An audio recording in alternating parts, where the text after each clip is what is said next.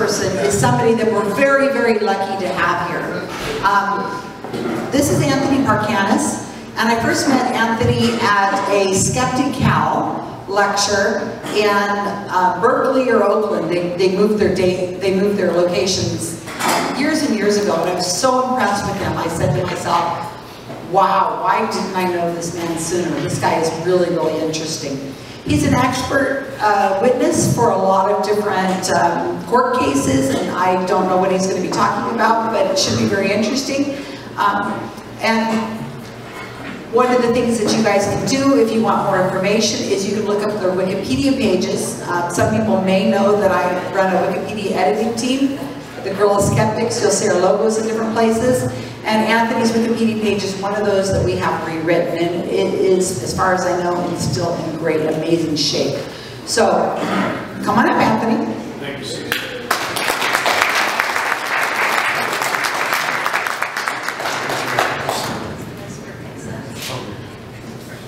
And did you guys hear all look pretty good? Because I thought it was kind of quiet. No. It's okay? It's not. Higher in the back. Okay, so Anthony's in. Can you hear me? Yes. I'm pretty loud without it. I think we're good. Thank you, Susan, and thank you for inviting me. As far as I'm concerned, work of you and your colleagues, some of the best things going in skepticism. Oh, thank you.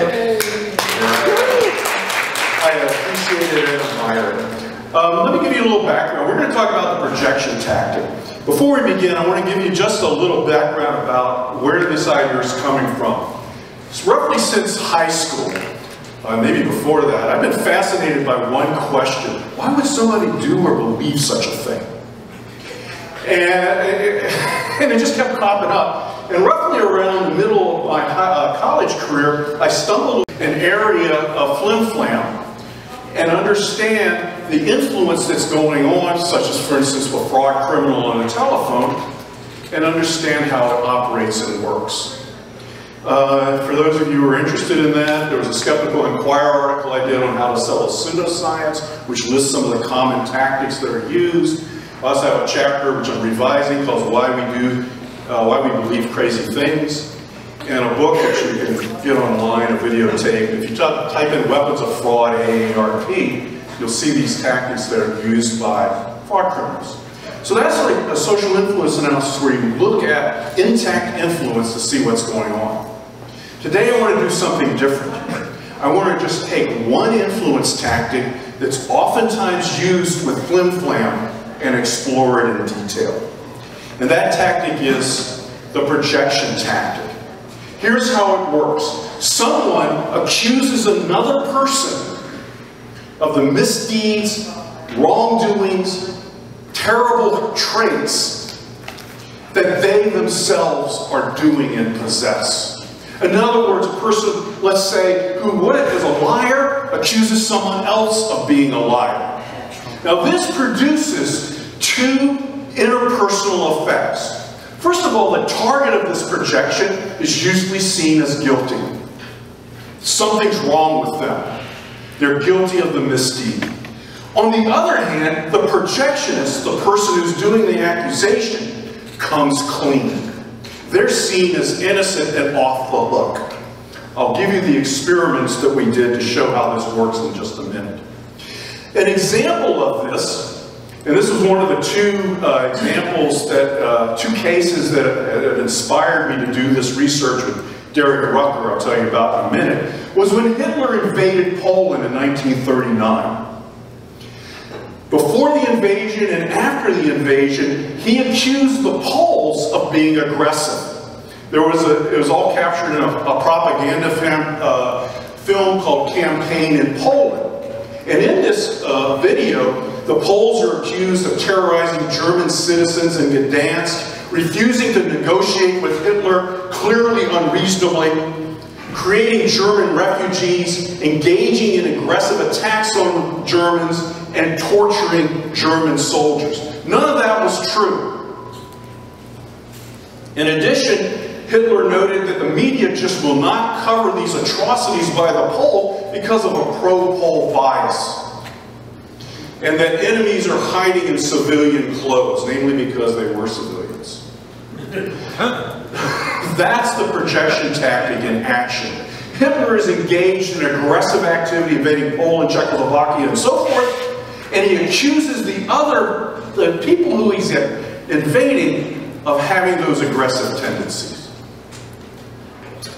This tactic was first noted by Ellis Freeman in Conquering the Man in the Street about Nazi propaganda. He didn't use this example, he used others. So what I want to do is, in our time together, is I'll give you a little bit about the research on projection, the experiments we did to uncover this and how it worked. Then we'll look at what kind of social processes are engaged when this happens. I'll give you more examples than we can possibly go through. And then I get to ask the questions. What's a skeptic to do once we know this knowledge? And if I was listening to this talk, I'd be really interested in the first part, and then I'll say, man, the guy ended it on a low note. Because I don't know what to do. So let's go through the experimental evidence. This comes from a study I did with Derek Rucker, who's now a professor at Northwestern, and it was called Projection as Interpersonal Influence Tactics, the Effects of the Pot Calling the Kettle Black. Notice I'm emphasizing the word interpersonal. Freud used projection, meaning some psychodynamics. I don't care where that comes from. What I'm interested in is when I accuse somebody of doing my misdeed, what happens interpersonally? So we did a set of 4 experiments. The first 2 used, students came in and they watched a videotape. In this videotape, there were 3 players playing a prisoner's dilemma game. You know how prisoner dilemma games work. If we both cooperate, we both get points. If we both defect, we get hardly any points. But if I defect and you cooperate, I get lots of points. And what we did is we had 12, they would play 12 rounds, these 3 people, and they would hold up an angel or a devil, depending on whether they're cooperating or not, and all the participants said, I'm cooperating. Midway through, the players find out that one person has a huge amount of points, and the others do not. It's clear that one person is cheating, one person is lying. Now, in half the cases, one of the players, player B, when they find out this information that somebody's cheating, he says, that means one of us is competing. Which one of you are lying? In other words, the projection tactic. And then we had at the end, this videotape, that he did that twice, at the 6th round and the 12th round. At the end of the videotape, students did some ratings, including a measure of how honest the players were, how competitive they were. In other words, who was the blame for this lie? Does it make sense? So what's the results? The results show, this is the players here, and this is when there's no projection at all. And you can see that player B is seen as suspicious. Player A happened to be Derek's fiancée, and she always looked down, so everybody thought she was suspicious. But anyway, what happened was, as soon as player B does the projection, he's seen as innocent. And the other players are seen as more guilty. That interaction is significant. The second study is, after we proved that, I sat there and said, well, how do we stop this thing? Suppose we load the box. We make player B look suspicious as possible. What would happen? So we did the same exact experiment again. We wanted to replicate it. God knows we should be doing more of that in social sciences. And this time, the subjects, before they watched the videotapes, got questionnaires supposedly filled out by players A, B, and C. And in this questionnaire, player B made it clear, I'm going to win this game at all costs. I'm going for the juggler. In other words, they're out to win at any cost. So what do you have? In the low suspicion, that would replicate the previous studies. You get the same exact results. The projection works. The other 2 players are seen as more guilty. However, when you raise suspicion high, yeah, the player B does look suspicious. You're getting an effect for that, but the projection is still working, even though everybody's suspicious. We wanted to then put this in new domains. This is basically the Hitler experiment. Subjects read about a conflict between two countries, Clairvonia, the projectionist, and Pangeria, the target. We had independent variables where on the projection, Clairvonia would hold a press conference before they invaded Pangeria, and they accused Pangeria of preparing for an attack ready to assault us. And then we had another variable. We wanted to turn this thing off, to stop it. And so we had news reports saying that Clairvonia was responsible for the attack. This is a 2x2 design. The dependent variable, who's responsible? Participants were more likely to blame Pangeria when Clairvonia accused Pangeria of war. And while the news media, you get the same kind of main effect that you got before, the news media makes Clairvonia look more guilty, the projection tactic still worked. So you're better off if you're trying to get rid of, avoid a misdeed, making sure you accuse other people of what you're doing. The final experiment, which will have a surprise dependent variable at the end, did a cheating scenario.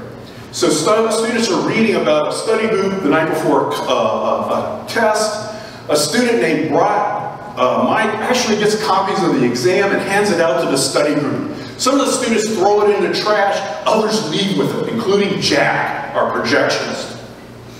After grading the exam, the teacher was surprised at how well students did and informs the class, hey, I think somebody's cheating here. The independent variables are Jack tells the teacher about the distributed exams, in other words, projection. Look, other people were cheating. And it's very clear from his test scores, he went from like a C to an A on this test. Very clear he was part of it. And he gives it before or after the teacher becomes suspicious. That variable doesn't mean much either. And then the likelihood of Jack cheating, the test sneakers, the ones who left with the exam, and the other students. Here's the results. So people see Jack as guilty, sure. But as soon as he does the projection, it doesn't matter if it's before or after the teacher gets suspicious, he's seen as more innocent. In addition, the other students go up. Even those that didn't even have the exam are starting to, that's about a 0.1 level, so that's significant, but they're even starting to be seen as guilty. Here's the surprise. The last question on the questionnaire actually asks and assesses people's naive understanding of projection. After all, we all know, the story of the sister, Beth, who accuses Rachel of stealing the cookie when Beth stole it. We all know those kind of things. So we have a thing. Mike, the guy who handed out the test, fears that the teacher may discover that he stole the test. To avoid suspicion, he tells the teacher that other students were cheating on the test. Do you think this would make the teacher more or less suspicious of Mike? And the answer is 76% said more suspicious of Mike. In other words, they're seeing through the projection tactic that they just fell for less than 3 questions earlier. That's the way it is with a lot of influence. People recognize the tactics, and if it's happening to somebody else, I can point it out. But if it's happening to me, it's difficult. Now, how does it work? These are 4 basic principles, 4 basic social behaviors that get engaged. The first is that we're accused by him of harassing him, of lying. He even went so far to take the Department of Justice prosecutor, Ross Goldstein, and accuse him of lying and not being the real government. He was part of that posse commentator stuff.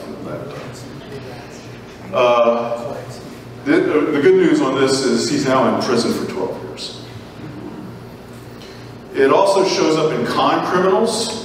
Soapy Smith, the con criminal who used to run the shell game and a soap scam out of Denver, he would his gang would warn newcomers to Denver and later Skagway about confidence games. You don't want to fall for them. other people are out to get you, and then they would get steered to a confidence game. He would then accuse anybody who accused him of a crime that you're the guy that you did it. And he also, anybody who brought reformers in, he would accuse them of making money. There's more of them. We can go through them if you like. We can do it during the break. Here's one that's really interesting. If you haven't read Charles Shepard's Forgiven, I recommend it. It's the story of the PTL Club and Reverend Jim Baker. What Jim Baker would do is siphon off funds for his own use from the PTL group. There were accountants and finance people who tried to prevent this. They were actually they actually thought Christianity was about feeding the poor, and they were upset about this. What Baker would then do is ignore them, siphon off the money, and then accuse them of the crime. They would get fired and they would leave.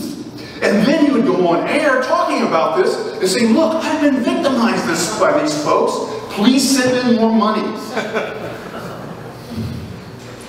The interesting one on this is seeing it with the same organization over time, about a 10-year, 15-year period.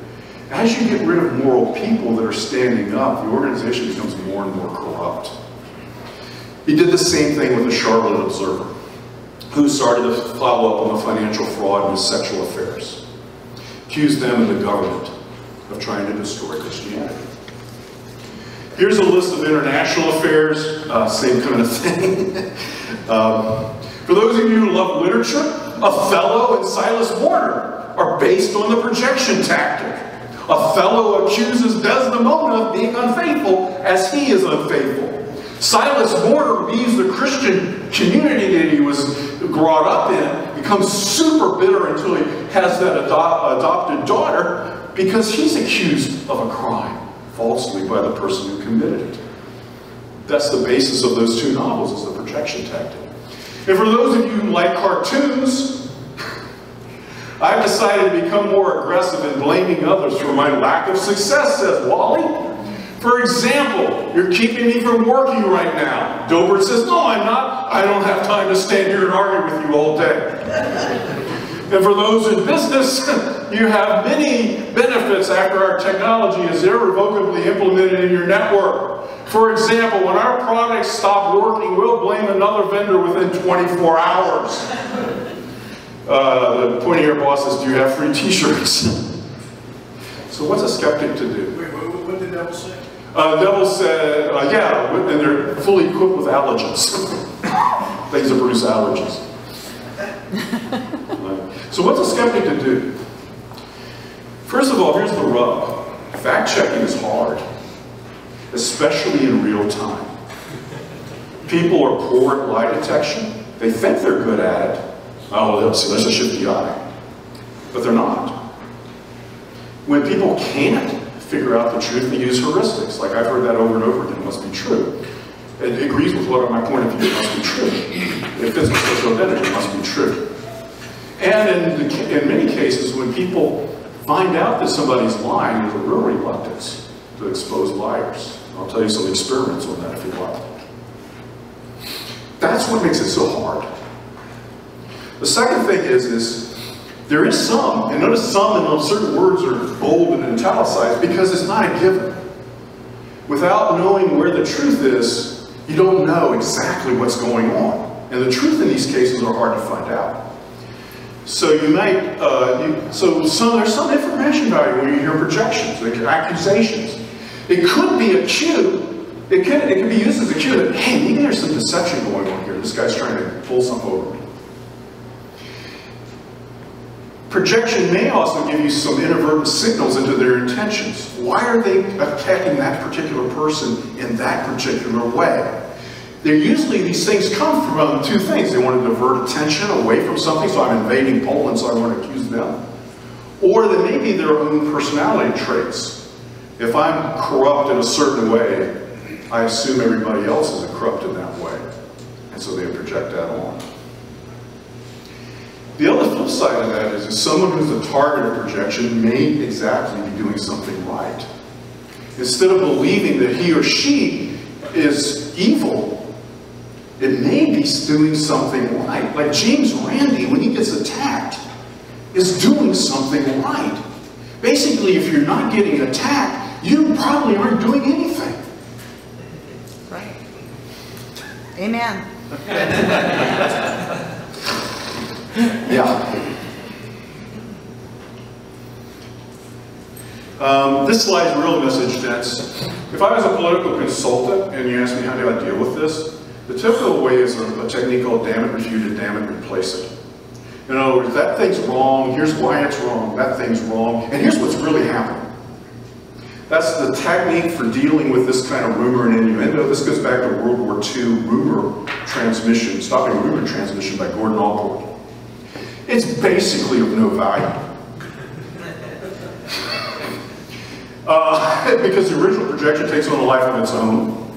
Then what happens is, you oftentimes, especially on social media, you can't reach the people who got the projection. You know, everybody's in those little networks. It doesn't work. Plus, the effective projection is just going to flood the media with accusations. You've got 11 a day coming out of one organization, and you can't deal with 11 a day. And the projectionists can then use DRDR to basically get rid of the projection. These are the other responses, legal responses. But they're hard. Since New York Times versus Sullivan, it's been really hard to prove libel and slander in U.S. courts. You have to prove malicious intent. That's a hard thing to do. Same thing with fraud. You have to prove that there's intent to fraud. That's a really hard thing to do. That's why they had me in testifying on Larry Lytle to explain how this works. Plus, those with resources can file nuisance lawsuits. So if I'm a really rich projectionist, I can nail you, not me. And with Larry Lytle, he went through 20 years, 25 years of legal, FDA doing this, FDA doing this, and it didn't do any good. I mean, he worked from roughly up until 80. The only ones that do work, and these are hard, is to create norms in our society to buffer us from this projection tactic. There's an old-fashioned notion, innocent until proven guilty. Know the facts before you emote and believe. And classic humanism thinks that you might be wrong.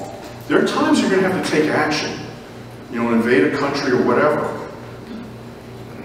But temper that with the notion that you might be wrong. And on that, I'll leave you with my favorite propaganda poster from the Roosevelt era. Could you imagine? This is a WPA work project poster, Know the Facts, during the Great Depression. I think I went too long, Susan. I thought it was great.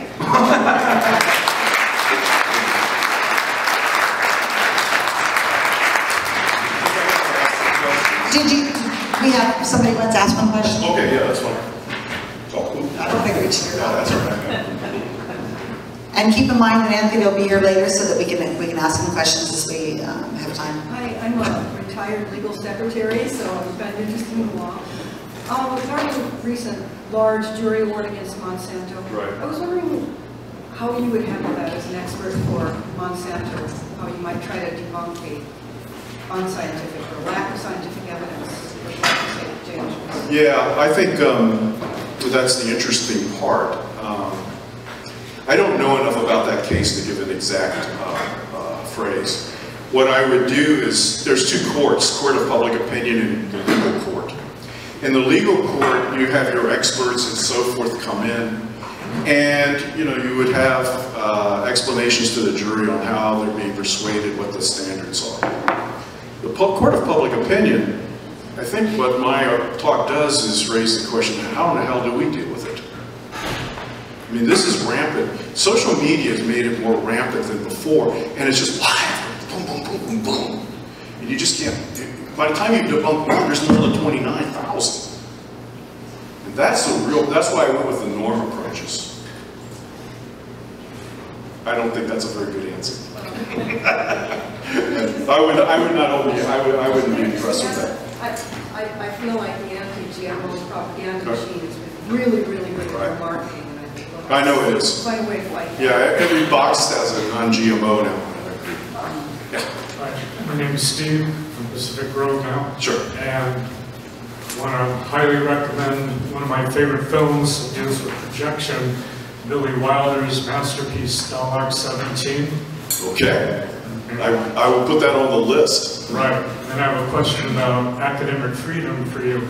If you were to give part of a lecture at UC Santa Cruz dealing with Trump and his mentor, Rick Cohen, do you think too many of your students would complain to your dean, conservative students? Well, actually, the left wing complained more about me at Santa Cruz than the right wing. Because when I give a talk like this, notice I didn't mention Trump.